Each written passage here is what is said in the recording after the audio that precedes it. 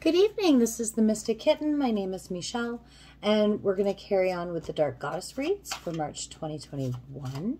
Please like, subscribe, and share the channel so we can reach a broader audience. I appreciate and am so grateful to all of my subscribers, and I can't wait to see where we go in this upcoming year. Next up, Pisces. Pisces, remember this is a general read, cannot, will not resonate with everyone. Flip it, flop it, toss it, turn it, take it any way you want it. But if it doesn't resonate, leave it, and I'll catch you in another video.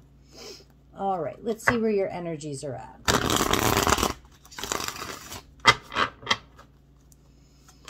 Oh, that was fast. Pisces energy, March 2021, Dark Goddess reading. Oh, don't fall. 3 more cards, please. Can I get 3 more cards for Pisces?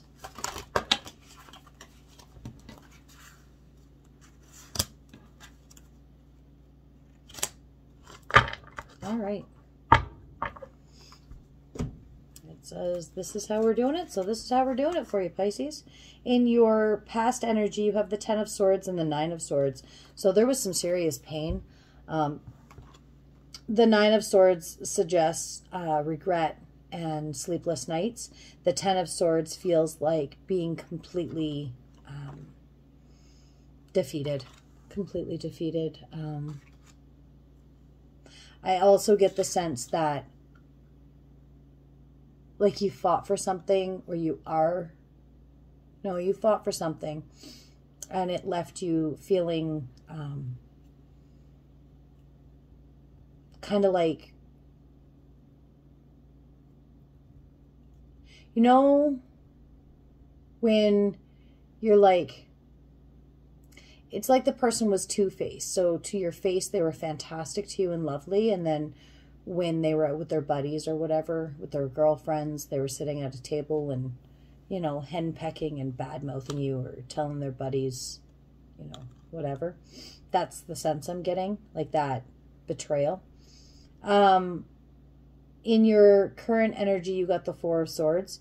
So I feel like you're taking time to really rest and like meditate and kind of go back to self and figure out where you are again mentally.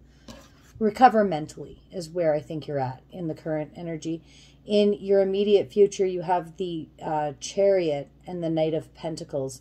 So I feel like you're getting ready to start anew. And when you decide to restart and to like rebuild, it's going to happen very, very quickly. Very quickly. Your possible outcome is the Ace of Cups, Temperance, and the Devil. That's very strange that the Temperance and the Devil would come out together, because I feel like that is very different, and like it's the opposite energies, right? The Devil is all about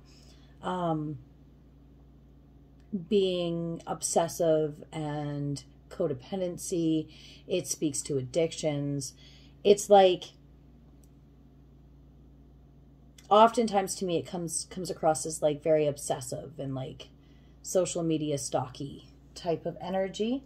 And Temperance is the opposite. It's letting things ride and kind of slowing things down and really evaluating and being very level. So they're opposite energies. This Ace of Cups, though, I feel like that's coming in. The energy I'm getting from it is that the possible outcome is you're going to find that person who tempers you, right? It's like finding that perfect opposite, that opposite attracts. It's like they're going to be your you're going to feel like when they come in, or this offer comes in, whether it's a person, a job, whatever, it's going to complement you so well. And it's going to bring out little aspects of yourself you didn't know were even there. So wherever you fall, if you tend to be, I tend to be very obsessive over things. So like I get fixated on certain things, and I have to be the best, the strongest, the fastest. It doesn't matter if it's in my personal life, my work life, whatever. I hyper focus on something until I'm the very best, whether it be researching a situation or a certain thing, so that I know everything I can possibly collect, just so that I can spew these facts out because I think it's fun.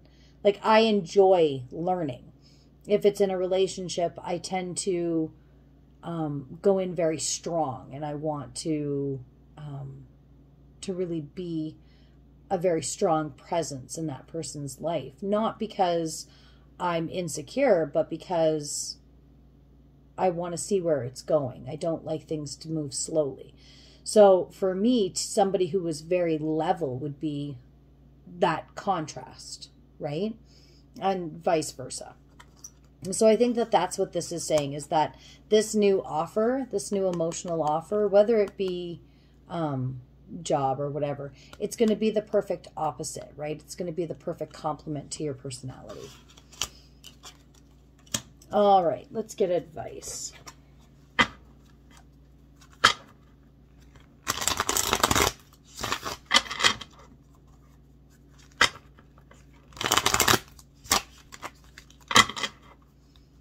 Advice for Pisces, please. Can I get advice for Pisces, please?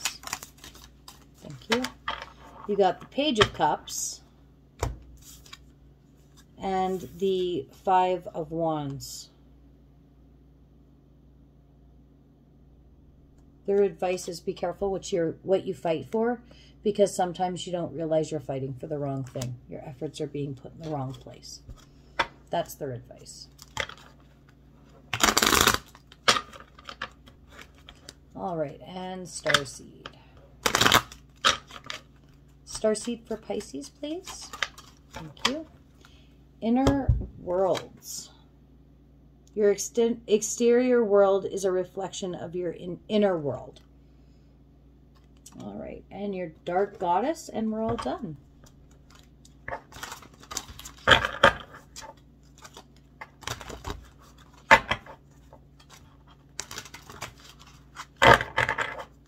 Can I get one dark goddess card for Pisces, please? One card for Pisces. Thank you. All right, and the dark goddess you got is Tiamat, control. So we'll read from the book and then we'll be all done.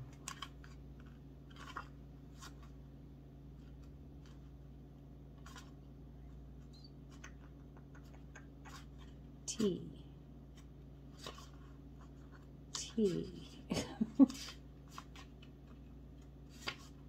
There we go. Dominant rules supreme. Influence dictates the dream. Heed the warning. Our counsel.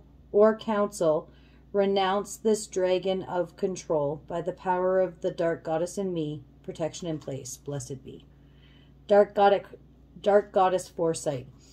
You are more powerful you are more powerful than you think. Enforce some authority. Someone is trying to influence you. Walk away from those who do not serve your highest instinct.